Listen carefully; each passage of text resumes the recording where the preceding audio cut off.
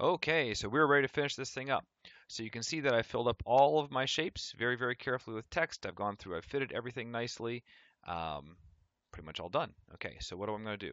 So first of all, I'm going to save a backup of this. So I'm going to go to File, Save As, and I'm going to, my thing is called Phrase Demo. I'm going to call this Phrase Demo Backup. I already did this before, but I messed up, so I'm going to save it again.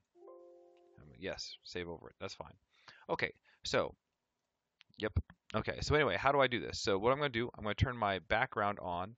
I'm going to turn my working image off because it is darker. I'm going to go for the lighter one. I am going to create a new layer above this. So I go to the new layer button, click on this, and then over here on my paint bucket, I want it to be black. So if you need to be black, click that little black and white button. It'll become black. Click on that layer. Okay, there you go. So what I'm going to do is now I'm going to combine all of this black with all of my text, but not my original text. So I'll hit the eyeballs, make those invisible. That's what I should have left. I'm going to make my background invisible. I'm going to go to Layer, Merge Visible. This merges all the layers that have the eyeballs on.